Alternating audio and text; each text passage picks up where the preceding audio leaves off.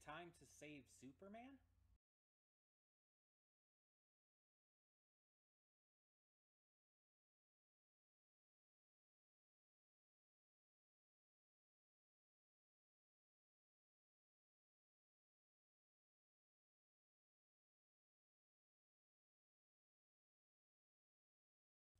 Hey everyone, welcome to Princess of Gay. I'm your host Connie, and today we are here with my Adventures of Superman Season 2, Episode 8. And yeah, last episode we found out why and how Jimmy and Lois were in space in a spaceship with Monsieur Mallah and the Brain. And now I guess we're going to follow that up with them, reconvening with Kara here and going to save Clark. So it's going to be interesting to see how this is done, what happens, yada yada yada. I don't know what to expect at all. I haven't seen any spoilers for this. I'm just really interested to see what they end up doing with this, because at this point, Kara's already discovered that she caused these multi-planetary genocides, and she's, in a very negative state because of it. But we know she likes Jimmy, so she'll probably listen to him here, and she'll probably accept their help. Maybe she might be a little cautious at first because of Lois, the Brain, and Monsieur Mallah, but she'll eventually accept their help, I feel. And yeah, it's going to be interesting to see what happens with this rescue mission. Um, Now the question is how well they're going to be able to do against someone like Primus Brainiac and all of the utilities and tools that he has on his side, because we've already seen the kinds of shit he can pull, and how even Clark was not really a match for what he could do at this moment. So it's going to be difficult, but with Kara added in, with the others joining forces, maybe something can be done here. Plus, if they are able to rescue Clark before even getting caught, then they'll have the power of two Kryptonians on their side, and that would help a lot. I guess we'll just have to see. We'll just have to find out. But after this, there's only 2 more episodes left in this season, so we're definitely gearing up for a big fight. I, unless they're setting more up for Brainiac in the future, I don't think we're gonna really get like Task Force X and Luthor as like the main villains of the season finale here. I think it's more gonna be Brainiac, and then even if he's not like fully taken out and comes back in the future, we'll then move on to Task Force X and Luthor in the next season. I think they're more setting up for that right now, but I could be wrong. I don't know. We'll see. But I just feel like leaving Brainiac open-ended right now wouldn't kind of make sense, because I don't feel like he would just let things go, even if they escaped and got back to Earth. I feel like that would lead to him invading. So, I guess we'll see. But we're not going to waste much of any more time. We're going to get right into this. There's only one thing I have to do beforehand, and that is to remind you all that we have a lot of great content to check out on this channel. Between Monday and Friday, we have a plethora of awesome series reactions, and on Monday specifically, we also have YouTube reactions, or at least YouTube adjacent. Shorts, specials, miniseries that just don't have a lot of episodes, or, well, surprise, surprise, YouTube reactions. Pretty much anything that doesn't quite fit into a normal series or movie reaction, it goes in this slot. And speaking of movie reactions, we have those normally every Saturday and Sunday. I pre-record them during the week, upload them on the weekend, just so that every day has some sort of reaction content going on for it. And I say normally because you may have noticed this past week we've been doing pretty much just Zatoichi movies Monday through Friday, and that's our movies for the week. Because we've had this special Zatoichi week, there's not going to be any movies this weekend, but we go back to the normal Saturday and Sunday schedule next week. We also have a couple Let's Plays going on the channel. We have Horizon Forbidden West every other day. So you have seen one yesterday on Thursday, there will be one tomorrow on Saturday, then Monday, then Wednesday, and so on and so forth. You get the idea. Every other day. We have Poppy Playtime on Saturdays, though. And we're only doing Chapter 1 because that's all that's released on the PS5 so far. But I'm bad enough at puzzles, admittedly, to where there's enough footage recorded that I was able to split it into a few different parts. So it works out for that. And just as a note, it is a donation reward Let's Play for Venom. And if you want to know how to donate for a future PS5 Let's Play, go to the channel search, and all in one search, type in June Double Reward Month PS5. It should lead you to the correct video that'll let you know everything you need to in regards to how to donate for a future PS5 Let's Play. So, all of that being said, though, let us get on with the reaction and see what this episode of My Adventures with Superman has in store for us. So, when the screen fades to black, pause this redirect and go to the description below. Follow the link to the reaction because, yes, we do redirect all reactions on this channel. I understand it may not be the best option. You don't want to have to do all this extra work just to get to the reaction. But you know how YouTube's copyright system can be. It's really shitty. It's unfair. So to keep things safe so we can avoid any possible channel strikes or even worse, a channel termination, both of which I've dealt with in the past and don't want to again, we push all the reactions to another site. It just makes sure the channel remains safe and going. And on the plus side, this does allow me to give you the full unedited reactions completely free. That's right. Every single one of you gets to see every single reaction we post, whether it be a movie, a series, YouTube content, whatever else. You get to see the full reaction completely free. No paywalls. You don't have to subscribe to a Patreon. And you don't even have to sync up your own copy. I think that's pretty sweet, because not every reaction channel is able to do that, for some very valid reasons, mind you. But whether it's due to monetization or copyright or other reasons, not every reaction channel can do that. And so I do pride myself, admittedly, on being able to give that to you, and I hope you enjoy it. And after you watch the reaction, you can come back here to the redirect and resume play. Because after it fades black and then fades back in, everything from that point forward will be my afterthoughts and will contain spoilers to the episode. But also just my general thoughts on things, on the season as a whole, and maybe even some stuff related to the channel. You never know. It's always worth checking out just to be safe. All of that being said, though, thank you so much as always for tuning in. And for now, I will see you at the reaction.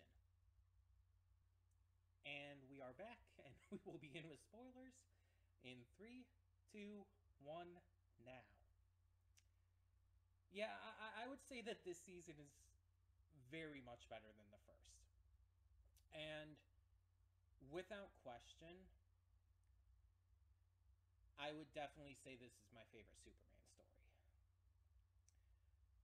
Not only is it just super well written and, you know, voice acted and animated and whatnot, but it's just so well handled, because part of the biggest issue I feel with Superman is a lot of times in a lot of stories, Superman is just overpowered.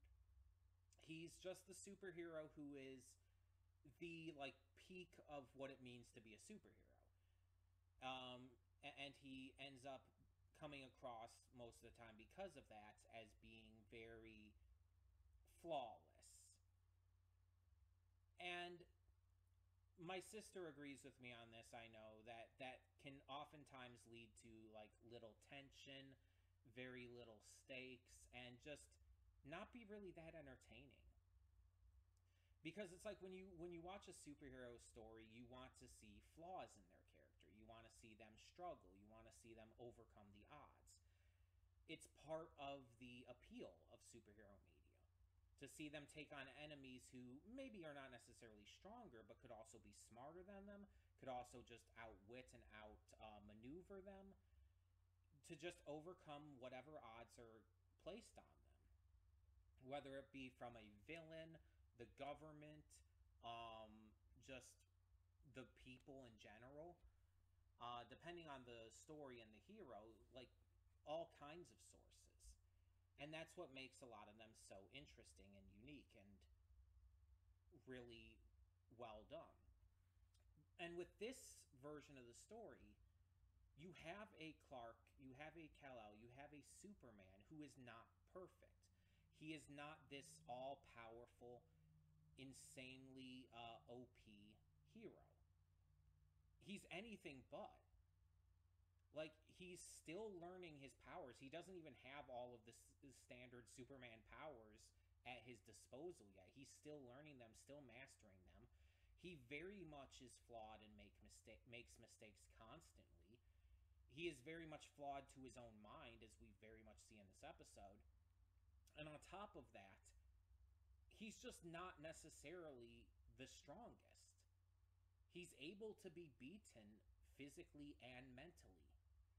He's able to be taken out in a lot of different ways, and it doesn't feel forced when it happens. In a lot of the Superman stories, whenever he's defeated, a lot of times it can feel forced because it's like, oh, you have this all-powerful OP hero. How the hell do you actually defeat him while making it feel natural? A lot of the times it's hard to do that. But that's why I like the stories where he does feel like a person, not just this, like, otherworldly being, even though technically he is. I like it when he feels like a person, and this version of him is so well written, it makes him feel flawed. It makes him feel real. And, of course, Jack Quaid's performance as him is phenomenal. I've praised the hell out of that since season 1. But to be fair, Jack Quaid's just a great actor. He was great. He's great in this. He's great in The Boys. He's great in Scream. It's like, I just want to see and hear his voice in many more things. He just needs to continue to get this high level of attention. He's an amazing actor. So I love seeing him and hearing him in this role. I think he's doing a phenomenal job. And of course, everyone else is too. All the actors in this really nail it. And I'm very happy, very pleased with what they're doing in regards to it. This episode in particular very much seems to be a sort of play on the death of Superman. So if you don't know the death of Superman story, it's one of the most famous Superman stories there is. It's been made in versions of it have been made in all kinds of different media. But basically the gist of it is that Doomsday kills Superman. And it's eventually found out he didn't technically die. He kind of went into this near-death trance state that kind of revived him. And so, like, a while into the future, he does come back and has to, you know, make a comeback to save the day again and all. Here, we don't have Doomsday, though. Here we have Brainiac, who is one of Superman's biggest enemies as well, but more intellect than brute strength. Doomsday is usually just a big, brooding, Hulk-like figure, so a very different kind of situation. And here, Clark's death, once again, is kind of greatly exaggerated. He doesn't really die here. His body has been fully taken over by Brainiac's mind, leaving Clark's mind in sort of this dreamlike trance. He's stuck in this dream where he's still on Krypton. His parents are alive. His cousin, Kara, is there, as well as... I assume the other guy there was supposed to be Kara's father. I assume. And so he has, like, this perfect, happy Kryptonian life, as if, you know, Krypton didn't blow up and his family didn't die. And he's stuck in that trance because of Brainiac. But he is just stuck in a trance. Which means if Brainiac's mind can be forced out, or at the very least, Clark's mind can be freed in order to push back and force Brainiac's out of him somehow, which we know Lois is going to try and help with that, that would be the way to try and save the day here, to fix this. Because otherwise, there's not really anything they can do physically. Kara's not strong enough on her own. She just isn't. Jimmy and Lois absolutely are not strong enough. I mean, if Kara's not, they're not going to be. And Mansoor Mallah and the Brain, like, they're super smart, they're scientists, but there's not too much they can do in this situation to help. So, really, it does come down to Lois basically waking Clark up. And that's what we're going to need to do here. We're going to need Clark himself to fight back. Now, the thing is, Brainiac is a genius. That's kind of his thing. He is a super genius. Even if Clark fights back and is able to purge the Brainiac that is inside of his body, without question, Brainiac has a backup. His mind is absolutely backed up somewhere. Even if his old body is destroyed and everything, even if he's purged from Clark's head, he will be back. This wouldn't stop him altogether. But this episode, with the way it ends and everything, definitely confirms my thoughts. Brainiac is the main final villain of this season. Lex Luthor, Task Force X, they're like a recurring enemy, but they're not the main villains in this season. They're being built up to continue to be the main villains down the road, and that's going to be a big thing when we get to that. But right now, we're focused on Brainiac. But like I said, I don't think we're going to be fully defeating him here, because he's going to have a backup. So Brainiac will be able to return in the future. This will just be a temporary victory. I could very much see them stopping Brainiac here, but like the end credit scene of the final episode will be like showing that he's still alive and existing. Something like that I feel like could very much be the case. But we have 2 more episodes to go. Next episode's probably going to involve, you know, saving Clark, which I thought was going to happen this episode, but no, it extended itself further in order to have this takeover plot line. So next episode's probably going to be saving him then, and maybe leading into the final episode, which is going to probably be like a big final battle of some sort. Now, Kara still has not donned the Supergirl persona and outfit yet, so that's probably going to come in the final episode. Because we know it's coming. The promotional image for this season has her in the Supergirl outfit. And you know, you have to build up to her being Supergirl. You have to have that by the end of the season. There's too much obvious setup for that. So I'm thinking, like, after they defeat Brainiac, they're going to come back to Earth and, like, probably, maybe even one of the final shots of the season is going to be her wearing the costume and all. And finally taking the name Supergirl. That's probably going to be one of the final shots we see in the season. That's kind of what I'm feeling. I feel like that's the best way to do it at this point. I think that would be right. I think that makes the most sense. But I guess we'll have to see. Because like I said, we got 2 more episodes. I don't think they're releasing together. I think the first 2 released together. But let me check something here. My Adventures with Superman. Because I almost feel like it would be a good idea to watch them together. But I'm kind of wondering if I should, like, wait a week on that. Also, there is a 3rd season already confirmed and all, so we don't have to worry about that. That'll probably come next year.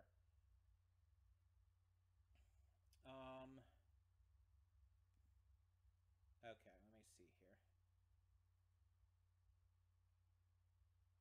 Okay, here's season 2.